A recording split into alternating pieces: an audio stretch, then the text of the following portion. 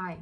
Now, it's been a long time since I've made videos and since I've been out there, even on social media. And I just want to first talk about why and what's been unfolding with me. And then also I'm inspired right now to start a new series about how to align with your true self. And I will be talking about so many aspects around that. For example, the aspect of the mind, beliefs, your quantum physics reality, neuroplasticity, i.e. how your mind is, always reshaping itself, how you reshape the way you think, the thoughts and the patterns of your neurology, epigenetics and how you affect your DNA expressions, how you are infinite potential, how to ground, how to actually, in this maze of incredible amounts of information out there, and not just information but also misinformation, how amongst all that to navigate and find your true self, your true center. That's really important. We'll talk about vibration, consciousness, trusting yourself, trusting in the divine, knowing how to surrender, knowing when to push forward, when to put your foot down. And I will link that to my knowledge about the chakras, my knowledge about quantum physics, my knowledge as a scientist, and generally as being me, and the various studies I've undertaken and my life experience as well. So first of all, why I have been a bit quiet, not that I actually need to justify that, but I do want to share because you might be curious and it might be relevant for you and it might help you in some way as well. So since December, that's when I ran my last women's retreat, and I was still busy doing my yoga and my women's work, plus my PhD and everything else, being a mum and having my own life, of course, my own self-care and my relationship, my husband, all those kinds of things. So I just felt there was this real sign to slow down and stop. My whole way of being slowed down. I enjoyed gardening on a deeper level, and I've always enjoyed it. I just felt a strong message to be quiet more and to step back more while I was exploring what's going on in the world and posting on and off, both the ugly and the beautiful aspect, because we live in polarity. There's so much hope and beauty in humanity, and there's also so much that's being exposed, and finding a way to navigate that has in itself been another practice. When to let go, when to make a comment, when to just trust and let it unfold, and when to be a spiritual warrior or a person that is really like a freedom fighter in a sense.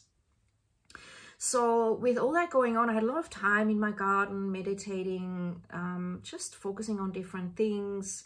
My husband playing cricket, my kids being at home, studying. I'm always studying something because I'm forever curious. And whether that's my mind or whether it's a book or whether it is plants or relationships or psychology or sleep, that's just infinite. And I'm totally in awe about the infinite opportunities that we have here. So I just felt like being more quiet, and I focused more on my PhD, which actually made my PhD so much better.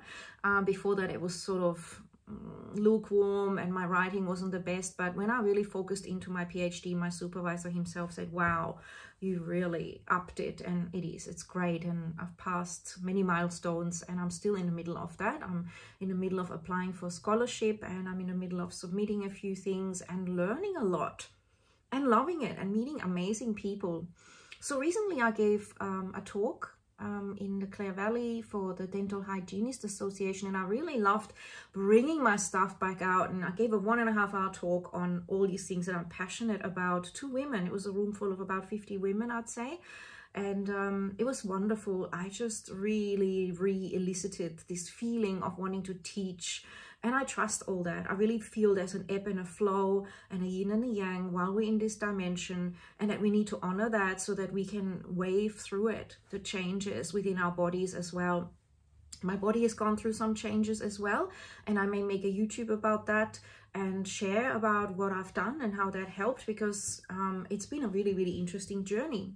Things have shifted with my parents, and it's always been really beautiful, but sometimes things were a bit tricky with COVID, and we've had to, navigate that. It's been really incredible opportunities. Even, you know, my children, I'm always with them and I know them. I feel we know them to a certain degree. We never really know anybody fully, let alone ourselves. But even there, you know, that whole global exchange of shift and vibrational shift and these, you know, this way in which people divided, it also, you know, showed up in small ways in this household. And the idea that we could actually join that madness, I was really, no way, I'm not getting into it. I said to my kids quite clearly that there is a real situation going on out there where people are getting divisive. My philosophy is that we can always collaborate and find ways to respect our differences and actually grow much more by sharing information rather than saying, no, you're wrong, you're right, I feel this, I feel that, but almost like staying curious and saying, I wonder why you think this and how did you get across that, and staying patient, not getting snappy like the world was getting on Facebook globally, in America, in Europe. And yes, there was a call for things to shift, and it's always like that. Sometimes it takes a big explosion and a huge change, which has been predicted for a long time, to manifest, so that things get really shaken up. And it's rough. It's not that you can't stay unconscious, you can't just flow and stay in la la land, even though it's nice there and peaceful. You have to navigate in a different way. So it's been incredible, and I would love to also add to my next YouTubes the people that I have connected with, and also the teachers that have come up that have shown different perspectives of navigating through the way in which we are moving in a new dimension. I have got YouTubes about that. If you look back down on my other YouTubes on since COVID started, how we choose the new reality, how we focus on what we want, and how important that is not to get caught up on the fear and on the potential dangers, which will always be there and were always there. And when we focus on them, we actually enlarge them. So part of my whole recent 3 months or more has also been rearranging the house, and I've created a little spot where I can just sit and do YouTubes rather than being in the living room and creating that space and writing a note on the door saying I'm running a class, or I'm doing a Zoom call overseas or in Melbourne, or saying I'm recording something. So I like this. I've set this up. This is a beautiful space. It's actually a really nice room, but I only want to keep it very impersonal, so I can just sit here no matter what, if someone else needs to use that room as well. And, you know, my daughter, my son, my husband, anybody.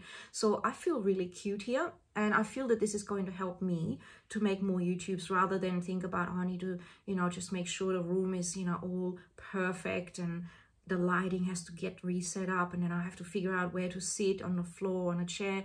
I've simplified now, at last. You would think, Sabine, what took you so long? But hey, you know, when you fly with so many different variables, sometimes these inspirations come later and you just have to go, thank God, I have it now. So I can actually be more active with what I actually love, which is communicating and sharing some of the wisdom I might have that could be useful, and also hearing about yours in the comments and your recommendations, and creating that community which is happening all over YouTube.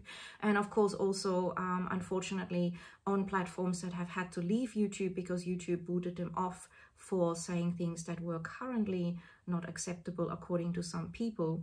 So I like to keep it lighthearted but real, expanded, and at the same time grounded within the body. We need to manifest everything through the body. We are here in a body for a reason.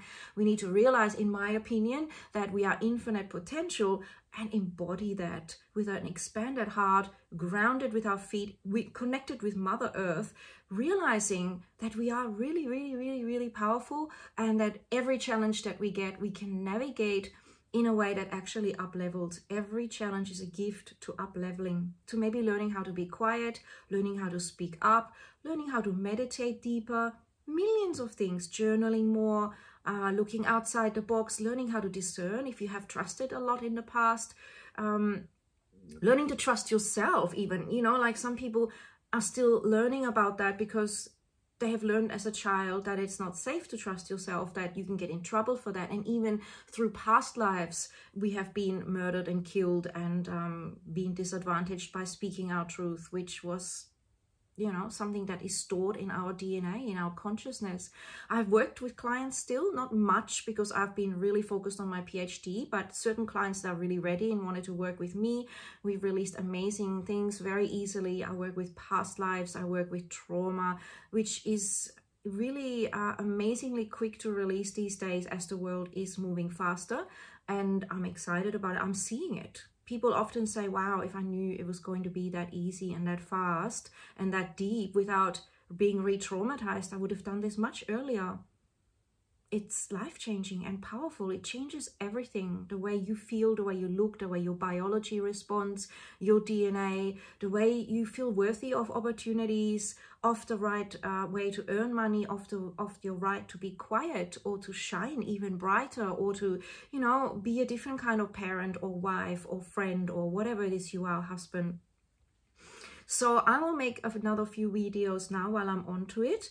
I want to talk about things I've learned during my NLP, both being an NLP master practitioner, but my also that direct experience with people, and both as a Kundalini yoga teacher and that journey, and my own yogic journey, my experience as a hypnotherapist, how we hypnotize ourselves on a daily level, how we allow others to hypnotize ourselves and recognizing that, how to be grounded and loving ourselves no matter what goes on. So I've made a few lists and titles so I don't get everything into everything, like one huge chat that could go on for days. So I'm a bit more structured. So I look forward to sharing those and beginning these in my new little spot. I'm very excited, and I would love you to ask me any questions. Please, you know, engage if you resonate. I'd love to know more about that, or share that you liked it or that you didn't like something. It's really, really fine. I feel like it's the era of truth and reality, and I respect your side, your dimension. And that brings me into my next video, where I will talk about why it is so important to trust ourselves, that we barely know ourselves, why that is so, and how we are really programmed, and how we can look at the way this programming worked and how to undo it, and how to be playful about it, and how to be compassionate with ourselves and actually see it as a game. You know, like I love the analogy of the chess pieces go all into the same box afterwards. That's very basic but also very profound. And so, yeah, I hope I will give you joy. I hope I will inspire you to remember who you are, which is incredible, divine, powerful.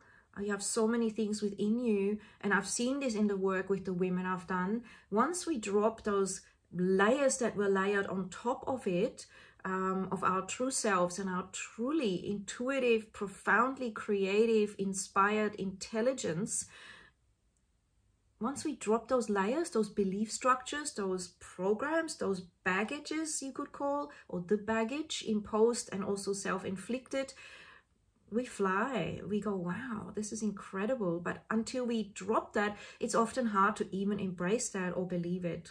Yeah. So talk to me anytime.